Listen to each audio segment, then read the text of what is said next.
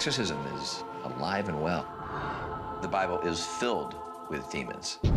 If you believe in God, you have to believe in the devil. I call it a smart thriller because my friends always ask, because they've seen the trailer too, and they want to ask all these questions about specifics. And like you, I think the best way to experience the film is just know that you're going to go in and it's going to be taut, and you're going to have anxiety, and you're going to get scared.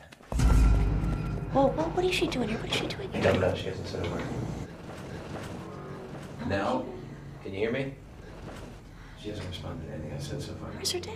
I have no idea. That's why I called you. And you don't know. So there were multiple levels of tension going on. It's really much more of a psychological thriller. It's the absence of the vomiting and the yellow eyes. There's none of that. You're watching this girl go into this other state, and you say, oh my God, either she's possessed or she's having a complete psychotic break, but either way, this reverend can't handle it, and now the father's going to shoot her. So it's a very scary film on multiple levels. Can you tell us how you got here?